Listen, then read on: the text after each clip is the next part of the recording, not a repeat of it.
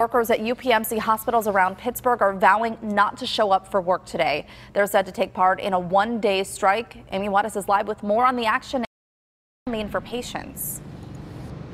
Heather, and these workers include patient care technicians, medical assistants, nurses' aides, and more from all UPMC facilities around Pittsburgh. They will not be reporting to work today. Instead, they will be taking to the streets in protest. They say UPMC is continually violating their rights, including illegal firings, coercive interrogation, and surveillance of workers who exercise their union rights. Some of these workers say UPMC has broken federal law over and over again.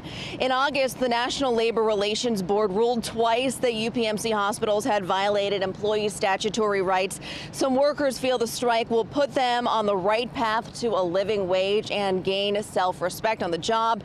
At the end of last month, workers delivered a strike notice to UPMC management. Last month, a spokesperson with UPMC stated that it is prepared to take care of all of its patients today.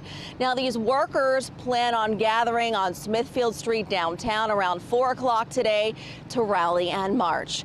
We're live in Oakland this morning outside of UPMC Presbyterian. Amy Wattis, KDKA-TV Morning News.